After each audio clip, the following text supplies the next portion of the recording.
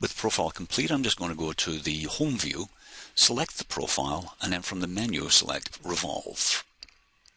Then I'm going to select the axis. I can select 360 from the drop-down list or enter it. Press the function 6 key, and there's the revolve feature. So I now have half of the yo-yo design. I can turn off the visibility of the sketch from hide sketches. Now, most of these designs require some sort of connection to hold them together, some sort of bolted connection or threaded connection. I'm going to model that. So I'm selecting that face, and I'm going to create a circle on that face. So sketch, circle. I'm going to specify the radius. It needs to be just slightly larger than the original one, which was 5.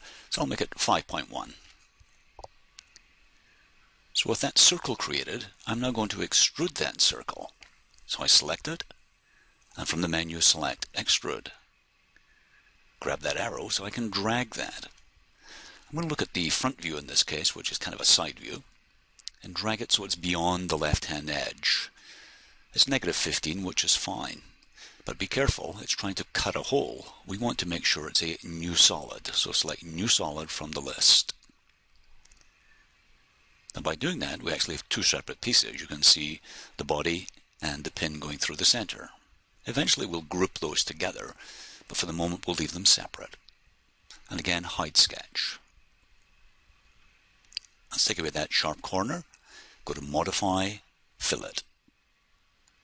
Select the edge, try 0.5. I'd like it to be a little bit bigger than that, so let's go to 1. That's good. So now we have all the parts required before we mirror those parts.